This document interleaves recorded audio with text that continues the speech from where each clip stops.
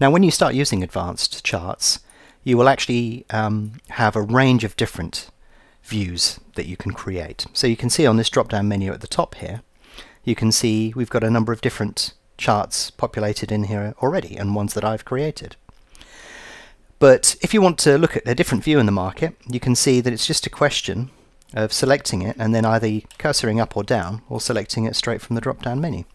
So there are many ways that you can look at the market. We allow you to modify pretty much everything to do with the charting, and also you can select and switch between these with just a little click of the mouse.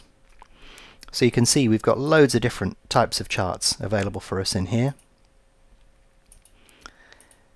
and you can modify these at will and call them whatever you want, and you can get them to update at different time frames, different rates, have more than one window. You can actually split it so there are 4 charts on the same pane if you wish to.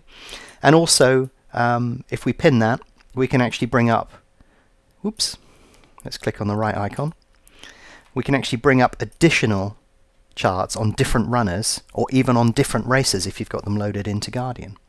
And again, you can pin that and store that somewhere on the screen and save that as your layout. And you can overlap them if you want as well. It's entirely up to you how you wish to do that. So, you know, if we had a very large display or a separate monitor, or you wanted to use a different screen, or, you know, it's pretty much unlimited flexibility. But we could decide to have one type of chart up here, and then perhaps one below it. And then we can actually go into that and save that screen layout as Peter's Amazing Charts, or something like that.